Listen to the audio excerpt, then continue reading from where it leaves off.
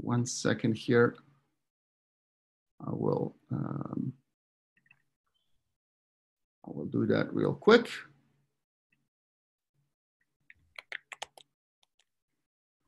Okay, there we are. Now these guys are there. Now if I go JETSCAPE user 100 to 125.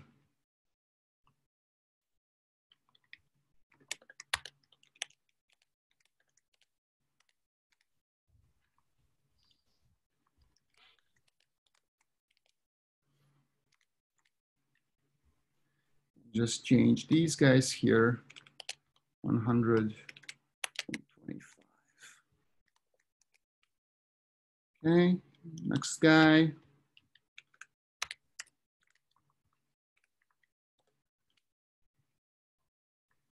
So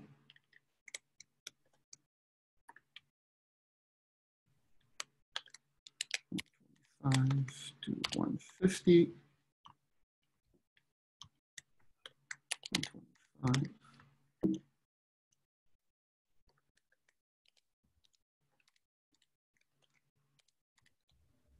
50,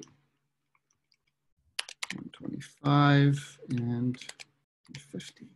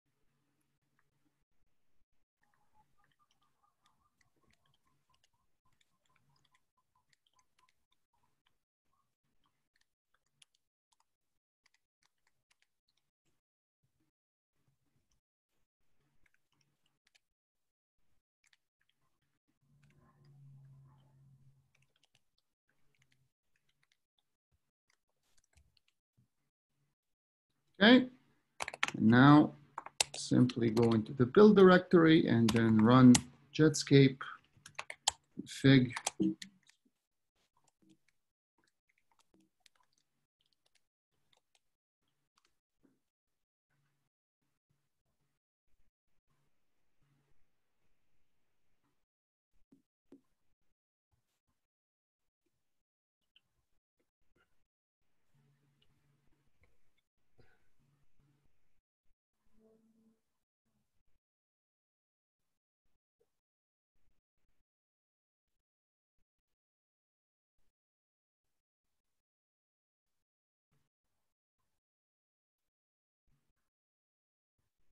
And there it is.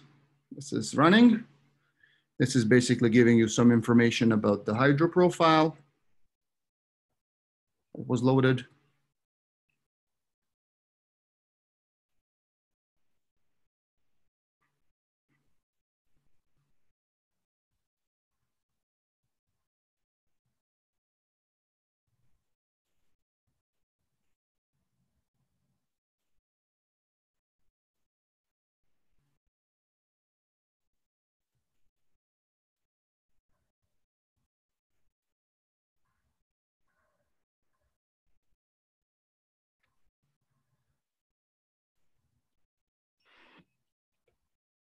And basically, it's the same process. You have to do this 4 more times or 3 more times to get the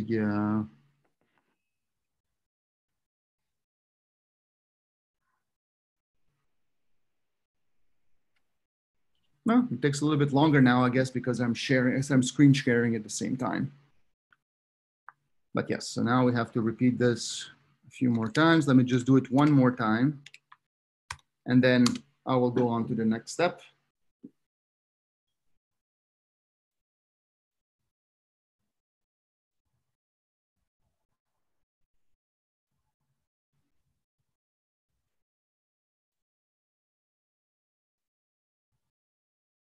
Okay, now the Hydra has been loaded.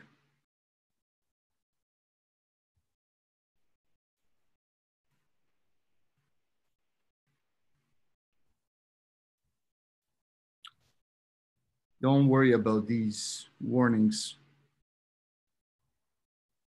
This I've already explained in the chat, but this is coming from for heavy quarks when we try and sample the virtuality and or the splitting fraction.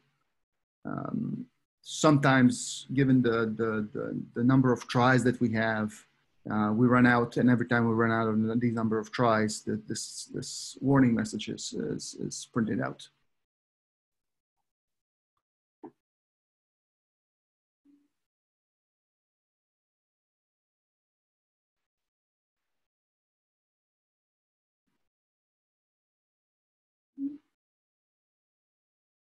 There we go.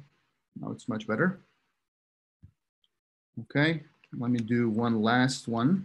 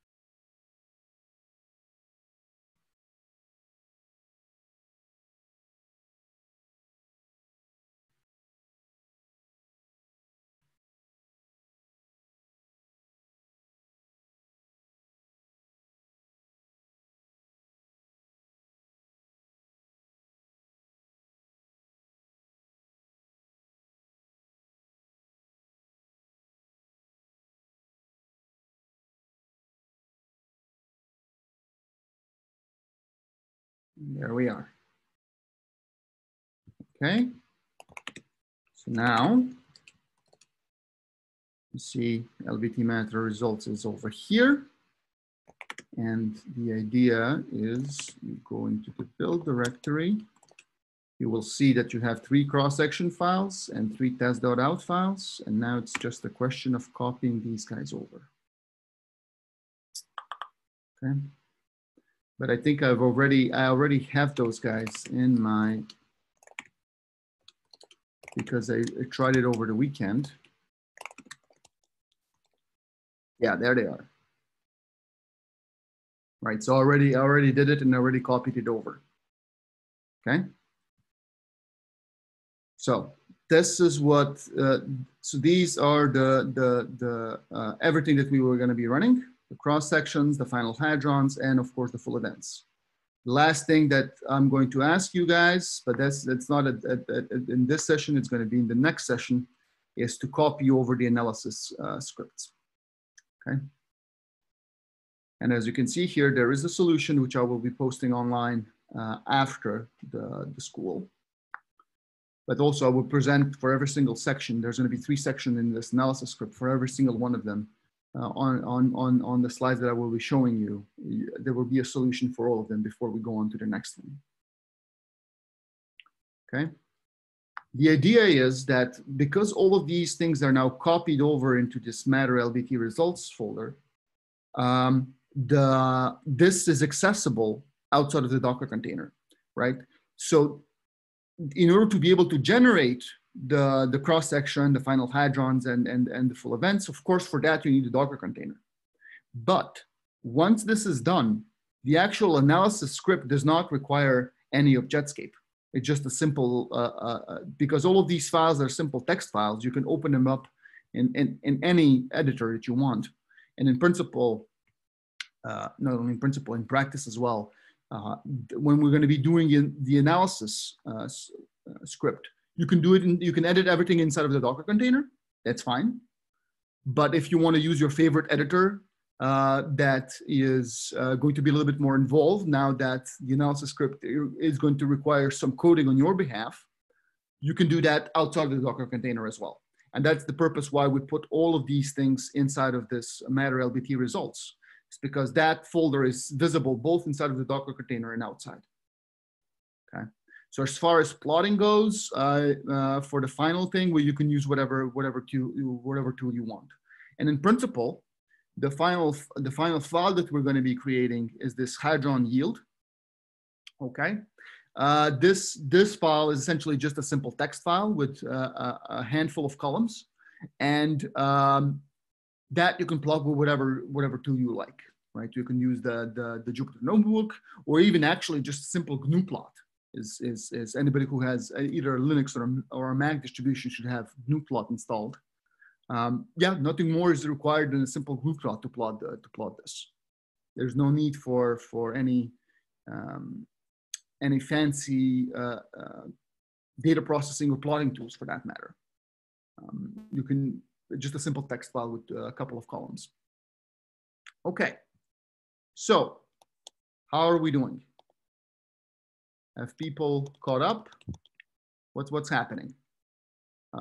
So how many people are done with the generating the let's say the final hadrons? Answer yes or no in the poll on Zoom.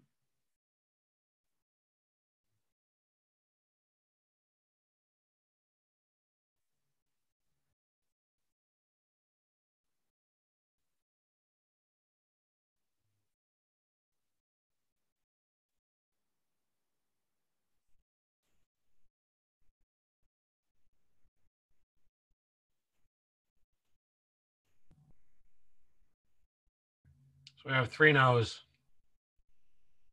Okay, so if these people have any issues, maybe they should write in the Slack channel, and then we can put them onto onto the help desk with Chuck to try and resolve any issues that they may be having. I think at this point, in light of time, if I want to try and finish and go over the analysis script, I think we should move on. So let me stop sharing my my thing here, and let's go back to sharing the slides.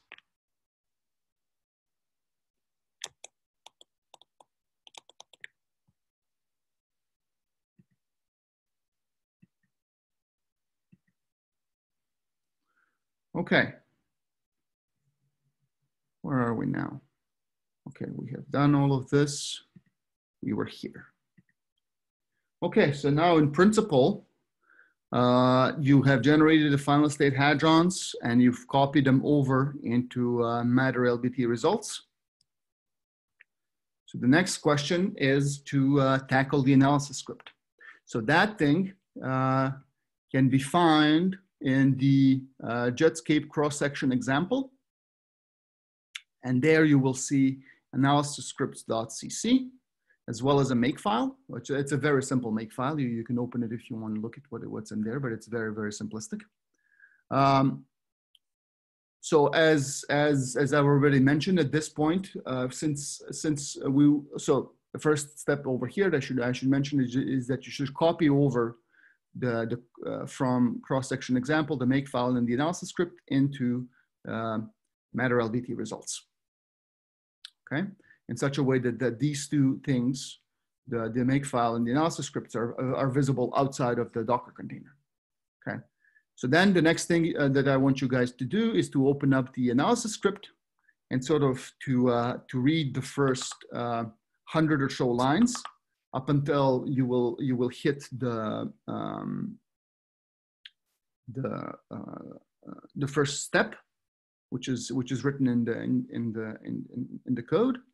The only thing that I would like you to modify right now is essentially, so this is the sort of the first few couple of lines at the beginning of the code. What you need to modify now for the analysis scripts is the number of PT head bins, which is over here, as well as the range of these PTs, okay? So once you have modified that, I will give you a minute or two, then we can go on to the next step, which is essentially to bin the particles, okay? So let me give you another minute or two, and then we can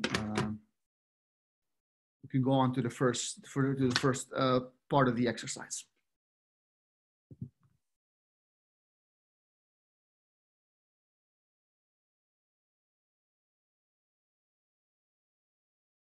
Abhijit, are you still recording?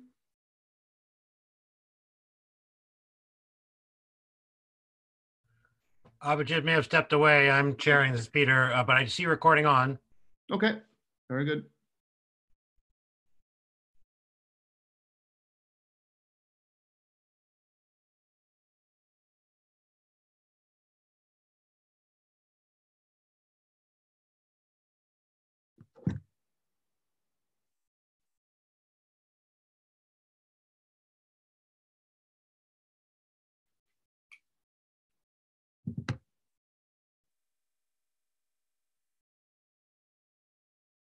I'll give you guys another minute to edit this, and then in the meantime, I would have a look and see what's happening on the Slack channel.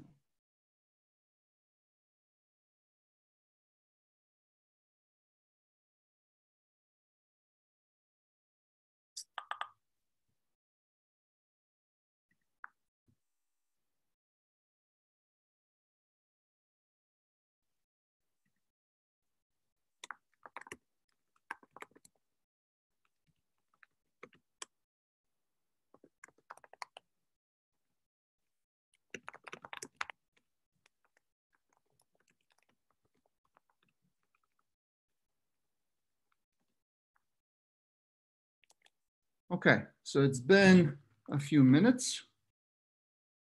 So let's go on to the next section. Okay, so this is sort of the first question. And after I show the solutions to this question, which is on the next slide, on slide 11, you can stop the recording before we start the next question. So I have posted some instruction on this Indigo webpage under my session about the 3 steps that we're going to be doing. So that should be on the second to last page. Okay. So what I first want you guys to do is I want you guys to read sort of the first 115 lines of the analysis script, and all the variables in principle should be defined there. But if you have any questions, now would be the time to ask them, either preferably on Slack, actually. That way everybody can see your question and I can answer it, or any of the TAs can answer them. Okay. So I will give you guys a few minutes to read over that, and then I will come back to this. In the meantime, I'll have a look at what's happening on Slack, and then I'll come back to my slides.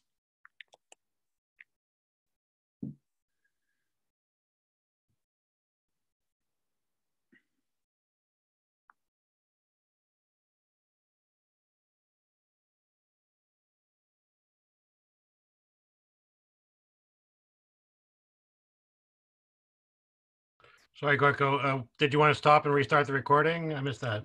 No, not yet, not yet. So we will stop after this. So on the next slide, I'm going to be showing the solution to step 1.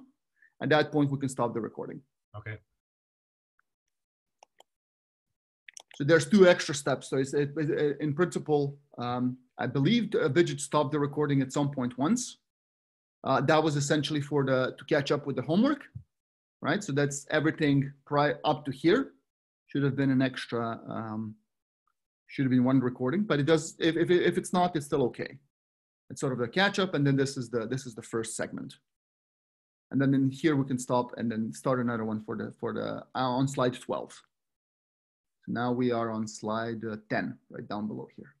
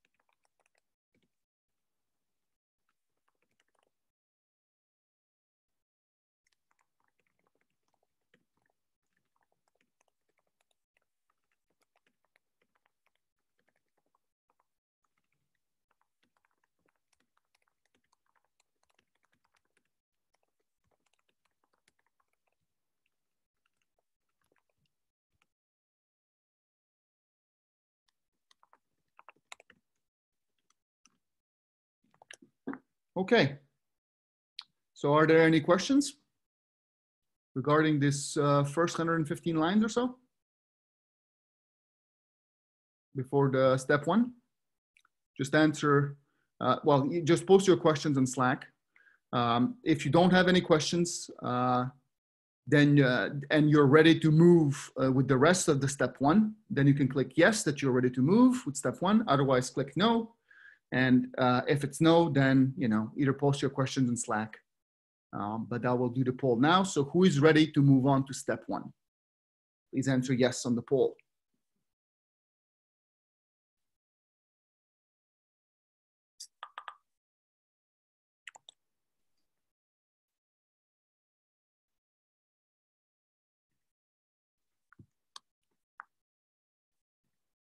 I'm seeing a growing list of yeses.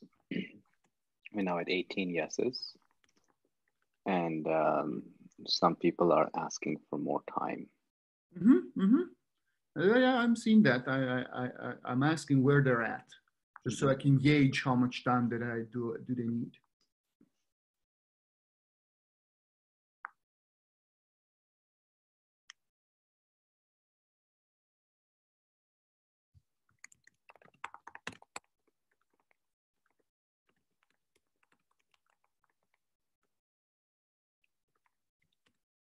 Okay, good. So that person that needed more time was slowly reading through the thing. Very good.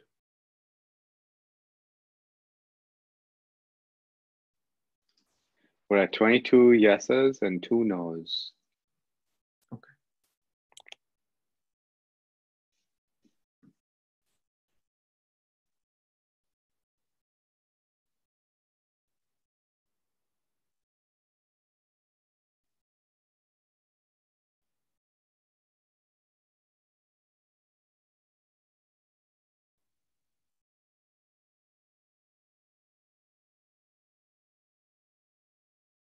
So in principle, the code should show that basically I'm defining a whole bunch of variables, and some of them are actually going to be used to read the final state hadron file. And the only thing that I've commented out is once all of those variables are read in and properly stored, the only thing that I've commented out is what do you do with them, okay?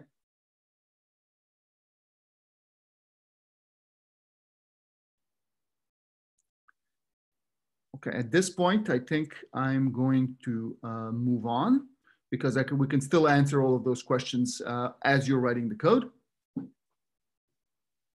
So the idea is now that the files are all loaded up, you have all of the variables such as the PT of the hadron has been loaded up and calculated. You have also the particle ID that is being loaded up as well. Okay, and then rapidity or eta is already being loaded up as well. Okay, so now it's really a question of if I am a pion, would I get in that is in a particular PT range, which is also calculated as well. It's one of the defined variables. Can't see your mouse. Are you using your mouse? I can't see it. No, I wasn't using my mouse, but I can put it on here. So the question, the idea is that in the analysis script, all of the variables are already preloaded. I guess I could share at this point stop sharing this and then actually share the screen. So let me do that. Okay, so let me get out of this.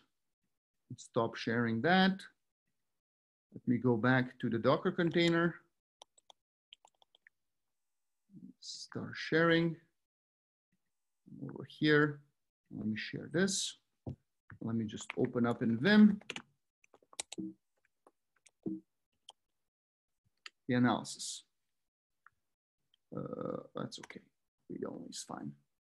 Okay, so this is the actual PT bin of the pion. This is the min, that's the max. This is the rapidity. That's the bin width. So max minus min divided by the number of bins. These are your counters. So this is where you need to add a +1 to be able to, once you have a particular hadron being read. So opening up the file, opening up the cross section. Okay, initializing the bin counters to 0. And now we have particle ID, stat. You don't have to worry about that for the time being, right? So now we know what the particle is being read in. That's on the line here on the top. Okay, so we know the particle ID. We know it's PX and PY. Okay, so from PX and PY, you can calculate PT, which is just the PX squared plus PY squared square root of the entire thing. We know what eta it is. Okay, and then you're saying if I have a pion which sits inside of one of these bins, add +1 to the hard counter. Okay, if in addition to that, you are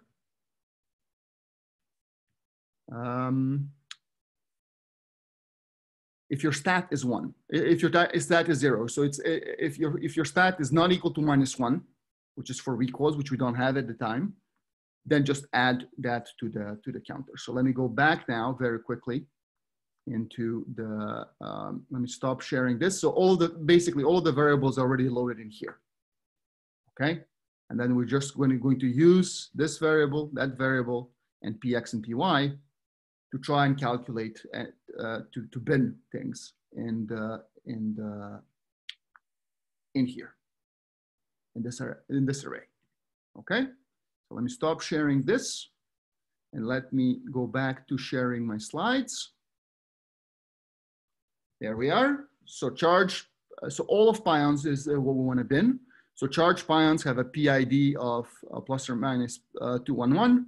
Neutral pions have PID of 111. So if you're a pion, okay, and if you reside in a particular PT bin, okay, then add a +1 counter to this thing, to this array, okay. So if you're curious where all of the particle IDs can be found, that can be found over here. That's the website. It's a hyperlink. So in principle, you can just copy paste that. So this is for pions, but all the other particles are in here, okay? And of course, we're only binning particles. Can you make it full screen? Yes, I can. There's a typo here, actually. So -1 is recoil, so not -1.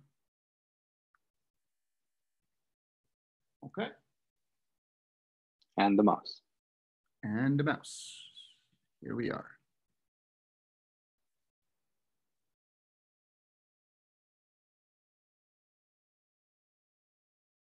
Okay.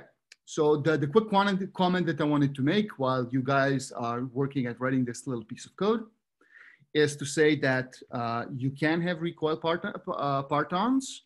Those are essentially partons that exist in the quark-gluon plasma, and they were promoted to be part of the jet because after exchanging energy and momentum between the parton in the quark-gluon plasma and the parton in the shower, that parton from the quark-gluon plasma has picked up enough energy and momentum to now be far away from the QGP in terms of energy. So typically the partons in the QGP have an energy around the temperature. So if it becomes several times more in temperature than that, then you are promoted to become part of the shower. Okay, so if you want to allow the code to be able to do that, you essentially need to add an extra line in the code, and that is to say recoil on in the energy loss. So this is just an excerpt, a small excerpt in the user XML. So if you want to turn recoil on, this line is what you need to add. Okay. So basically, as James already explained on Monday, the idea is that all of these different switches, so to speak, have already been defined in the master XML. So if you see any of the switches that you would like to either turn on or turn off, you can also always look at the master XML to see where they're defined. And in the same location where they're defined in the master XML, if you want to turn them on in the user XML or turn them off, what you just need to do is to, in the user XML in that location, put that flag there and turn it on or off. So for instance, in here, if we want to turn on the flag for matter, for recoil, then under the E-loss section of your XML, you go under the matter section, and then there you add an extra line saying, here, now turn this thing on. Okay, that's the idea. And then you will create particles with both stat equals -1. So those are the recoil particles and also the non-recoil guys. And those, if you have that, those will be in the soft induced variable name. So at the end, DPT count, hard induced is those that are purely coming from the shower.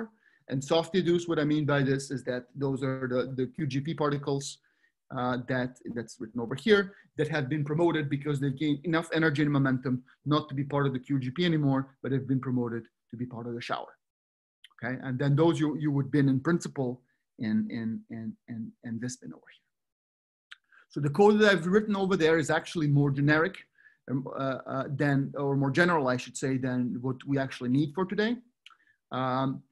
And also includes the possibility for having these recoil particles.